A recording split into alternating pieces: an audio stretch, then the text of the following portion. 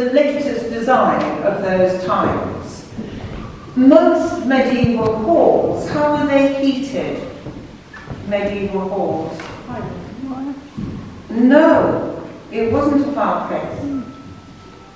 There was a fire in the centre in most medieval halls and a hole in the roof. And just at this time, fireplaces were beginning to get fashionable. So we got the latest design here. And not only has it got a fireplace, but that means you can then put in a beautiful ceiling. And if you look up there, you can see it is beautifully designed and there's paintings around the edge of some of it. But some of the bosses have been carved off.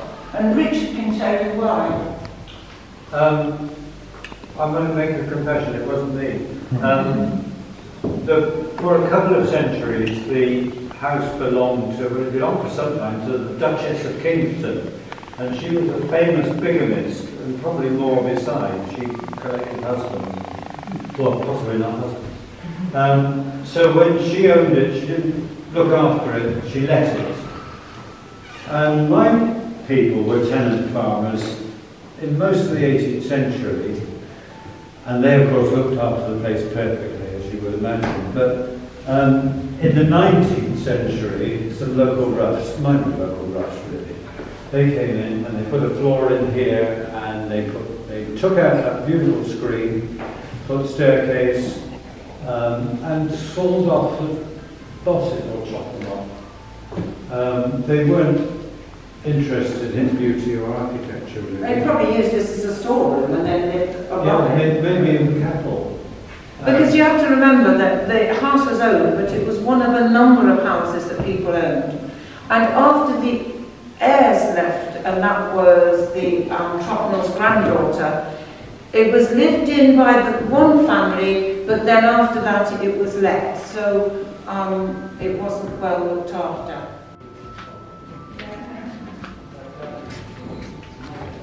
Interesting that all your main rooms are on the north side. We wouldn't do that nowadays, would we? We usually have them on the south. Patsy, Robert Floyd's wife, said, probably Thomas Tropenell, the man who built the house. He looks like a lawyer, or maybe it was a cartoon, somebody was taking the mickey afterwards. But I don't think so, because you wouldn't really do that to your ancestor, would you? So that could well be Thomas Tropenell. You can see he's got a bag and he's dressed as a lawyer of those times. It's interesting, isn't it? Lawyers in Elizabethan times made lots of money and built lots of houses, and the same in this period.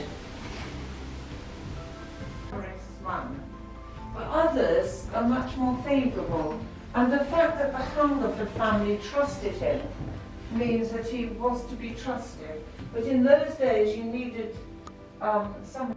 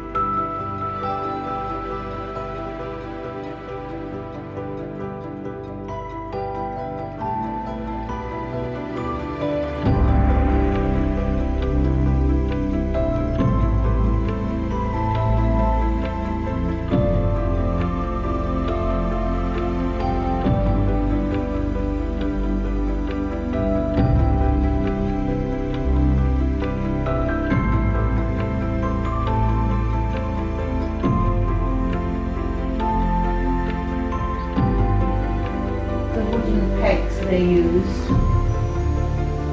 to hold it together. One of the interesting features is the bath here. Now that wasn't Tropnell's. It was there for the fullers, and it used to have a lid on it. I think you can't see the lid, it folds down. And apparently Queen Mary was coming to visit here, and the men had all been out hunting, and the women, and all their clothes were dirty, so what did she come there? Oh, and you can see the painting around the edge there. I've been into houses in France with this kind of ceiling from this period. It's very typical of it. And did you know, Joe, that originally had plaster ribs, but if you show them the picture as they leave that room, yeah, the picture of it, it must have been very there you go. So some of your old furniture, Jacobean again, a bit later than the date of the house.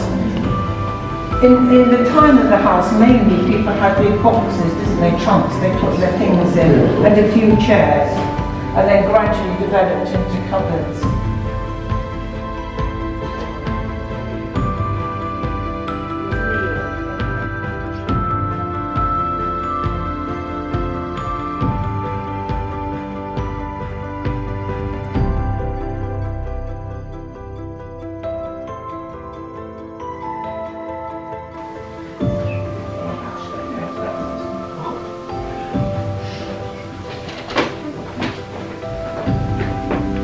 So this is the guest room side, but this was the side they really had to restore.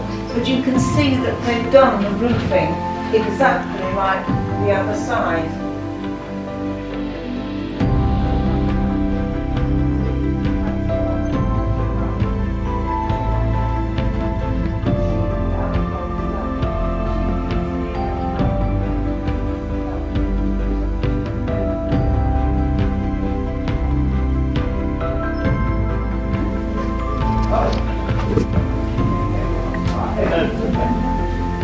So, any questions?